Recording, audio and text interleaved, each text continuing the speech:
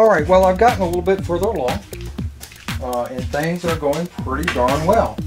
The only issue that I would say that I had was when I glued the C2 and C1 ribs together, which it says to do one of the first, actually the first thing to do in the menu, as far as any gluing is concerned. I didn't do a very good job of making sure that the hole for the spar to go through was clean, and that they were actually meeting together really well. So when I pinned each individual rib down to the board and tried to twist this spar all the way through these ribs, when I got to here I had an issue. So I had to back it out, and I had to do some sanding, and I had to do some fixing to make sure that I had the room to make that happen, to get the spar through. So I did that. It came out fine. Didn't have any other major issues. And it looks pretty level. But it's taken me quite a bit of time to get, I say level, it looks pretty square. Taking me a little bit of time to get it square. And looks can be deceiving. None of this is actually glued in place right now. And when you go to put this on the board, nice flat level surface, and you put it on the plans, you're going to think to yourself, as long as I match up these lines, that everything is nice and square.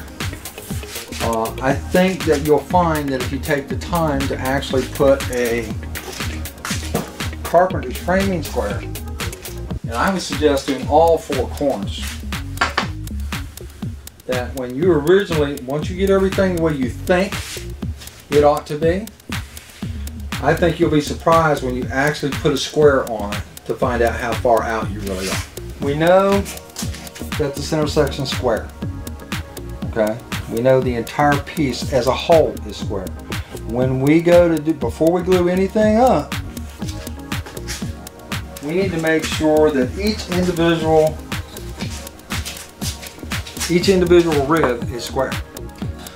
What I did is I made myself a little ledger block to make sure everything was square. Obviously, very important to get the block square.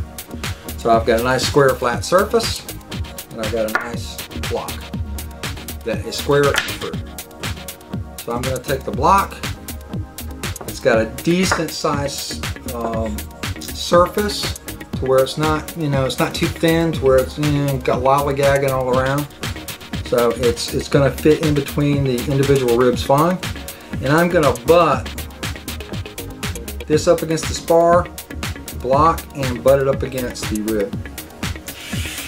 When I go to glue that in, because I know this is square, the inside of this outer piece, the C5 piece, C5 rib is going to be square. So, and I'm going to use this all the way down as I glue each individual rib into place to ensure that each one is 100% square.